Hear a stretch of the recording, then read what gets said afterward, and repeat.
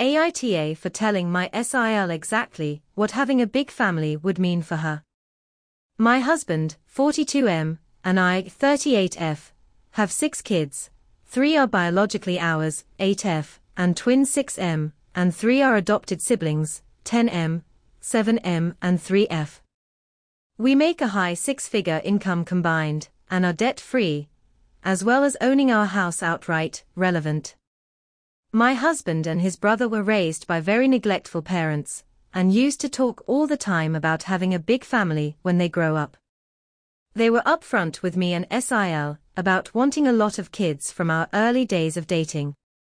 SIL and BIL are starting to try for their first kid, and SIL has been leaning on me for emotional support, which I am very glad to provide. Last Sunday, she asked me to be brutally honest about what it's like to have 6 kids. I told her that my experience will not be very helpful to her, seeing as how our situations are very different, and she asked me to explain.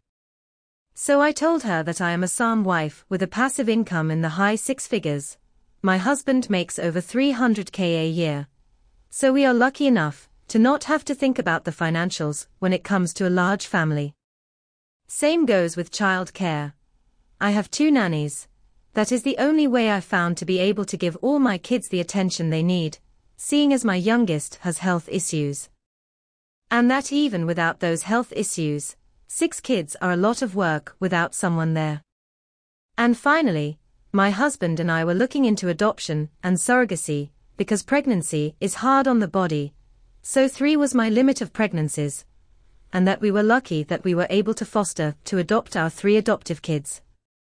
But if we didn't, adopting 3 extra kids, or hiring surrogates was going to be very expensive.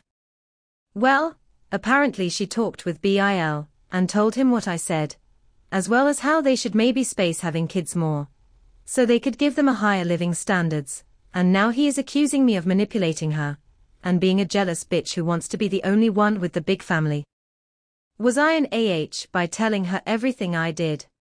If you liked this video, make sure you hit the like button and comment down below your thoughts. Also don't forget to subscribe and hit the notification bell for more videos like this.